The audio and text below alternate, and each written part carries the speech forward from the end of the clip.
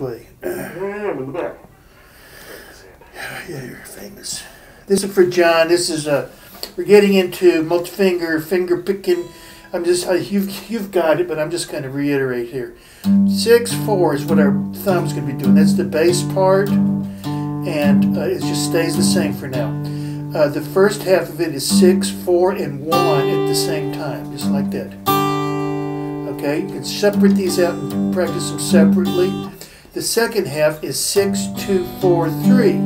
6, 2, 4, 3.